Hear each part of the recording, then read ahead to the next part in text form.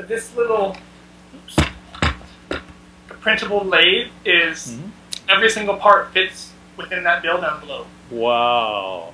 I designed this before I even had a printer. I had to learn 3D modeling to get into this hobby, and this is how I taught myself. Wow.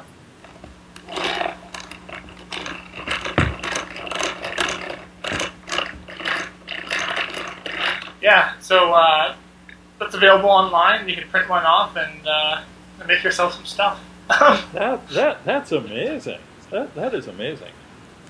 Yeah, you know, back before I actually had the first working machine, I designed, I think, about 15 different things. There's a modular airplane that all snaps together, and you can build a regular straight-wing craft, a biplane, Right.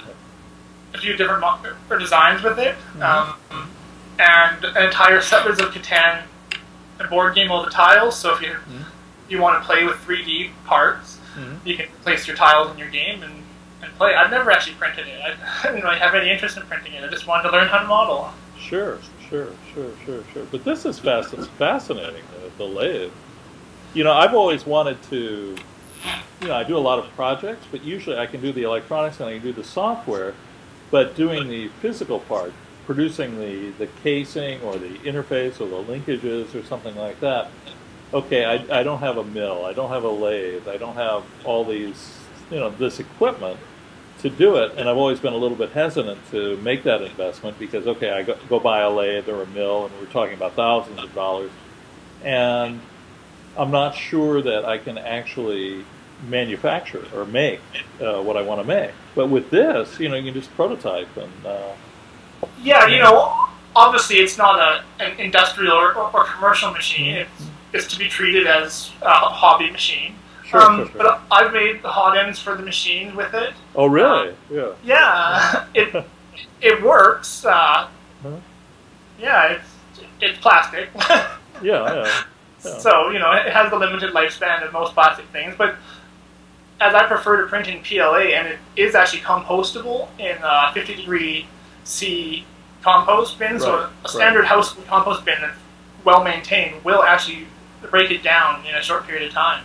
Wow. And it can also be recycled way more than ABS. The ABS off-gas is about 5% of its volume, which really changes the properties as you extrude it. Right. A PLA only is about a 1%, so it can be used a lot more.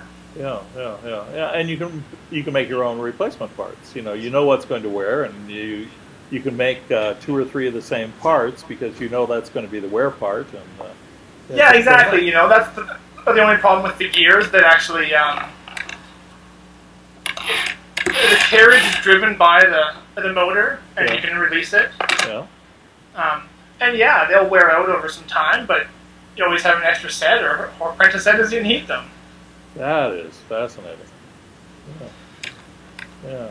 So the only parts on that you didn't print are like the base and then the chuck. You know, some of the metal parts that.